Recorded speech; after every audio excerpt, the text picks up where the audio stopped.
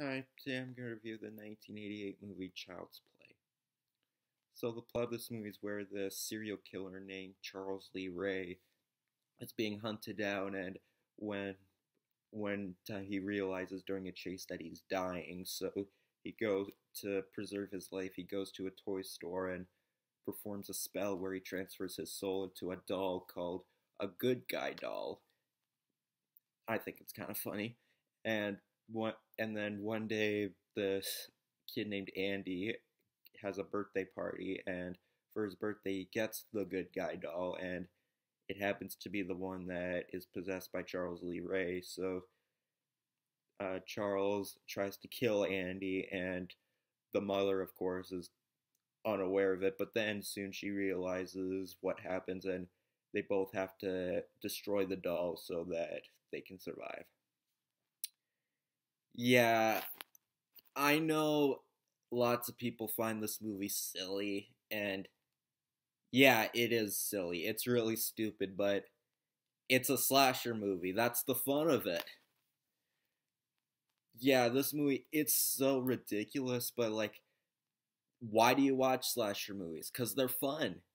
This movie isn't meant to be, deep or really jarring. It's just meant to be a fun horror film, and that's what you get.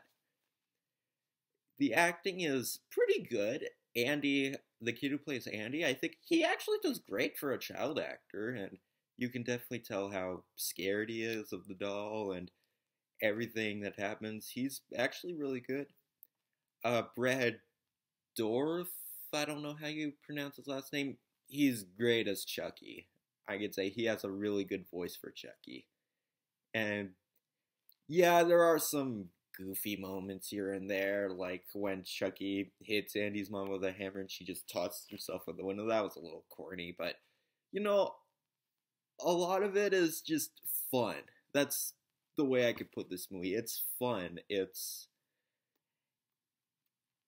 Well, to be fair, I don't think this, unless they really, really tried, they could have made this movie scary, but it's a movie about a doll possessed by a serial killer. Of course, you gotta have some fun with it. So, yeah, it's a silly film, but that's why it's fun. It's just a really fun film. If you haven't seen it, check it out near Halloween. You'll have a fun time with it. And yeah, it's a good film, I think.